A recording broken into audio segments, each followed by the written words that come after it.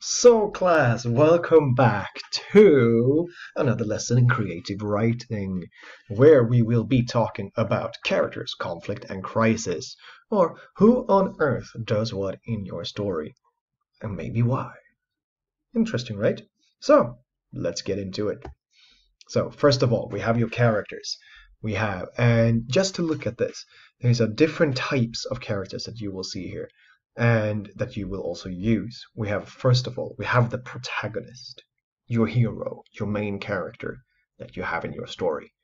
Then following that, we have the antagonist, the enemy of the hero. Simple enough, right? Yeah. And then around that, we have some foil characters that helps the reader understand the protagonist, or maybe the antagonist as well. Who knows? That's up to you. But basically, those are like your side characters that are in the story, but it's not really about them.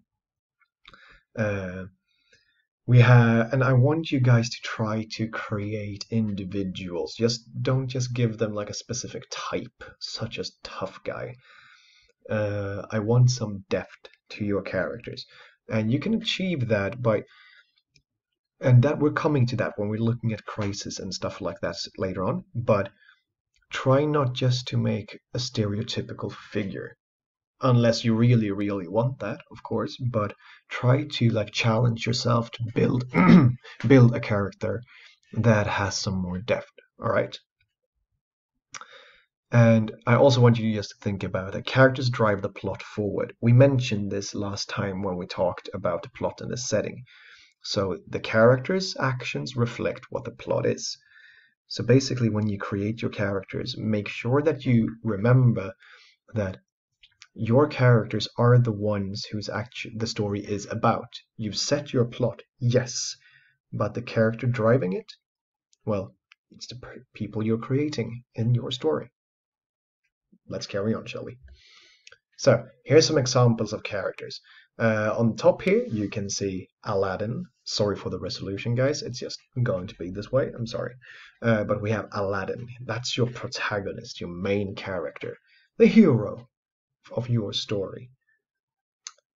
Below him, we have the genie. Kind of a comical relief, really, but he would be a so-called foil character, someone who's used to understand Aladdin more. And we're getting to that, why we use the genie to understand Aladdin. And on your right side of the screen, there's Jafar. Good guy, right? Yeah.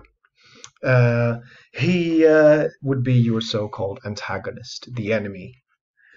And this is very clear when you look at these very clear examples. We have the good guy, we have the bad guy, and then we have the people around. There's a lot more examples from Aladdin, but we're just sticking to the genie here. So, moving on to the conflict.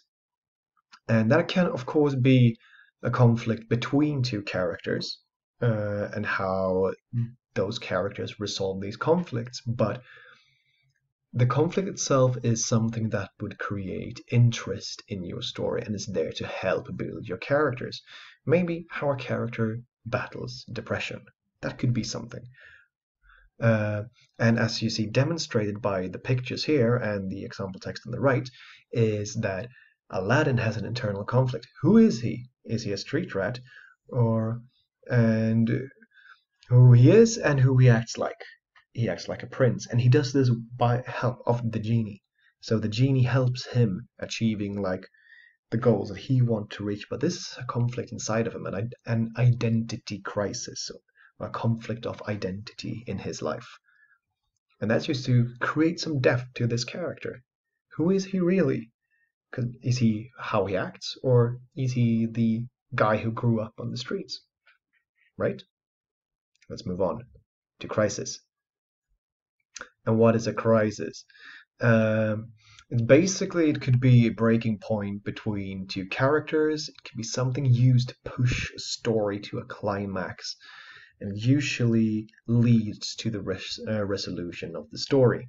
And as an example, there's a conflict between the genie and Aladdin when Aladdin does not help the genie to freedom because of his own greed, and he wants to keep his wishes for himself.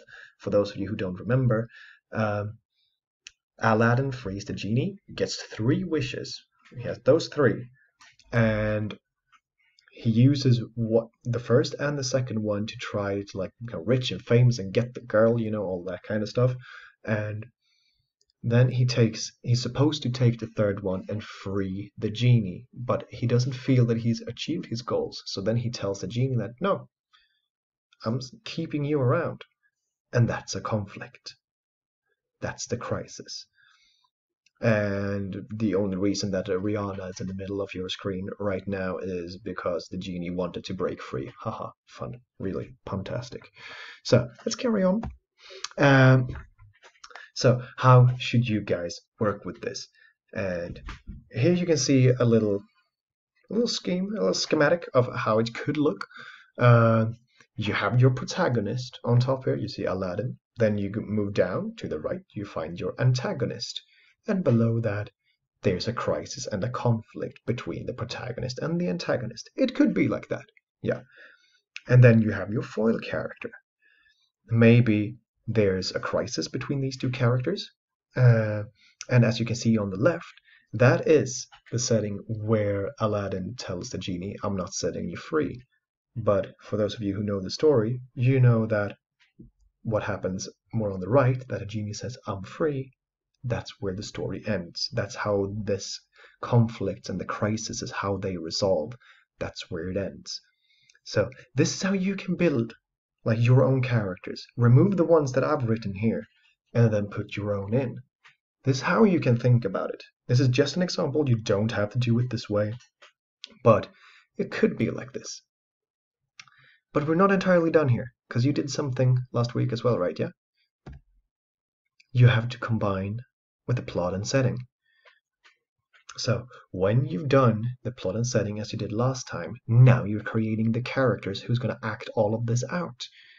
So have these like next to each other and see, all right, so now I know that I wanted this to be about, well, here written Victorian London, you can see that these 2 here, if I'd taken Aladdin and put it in the plot and theme or setting that I've been trying to use from last week, then it wouldn't make any sense.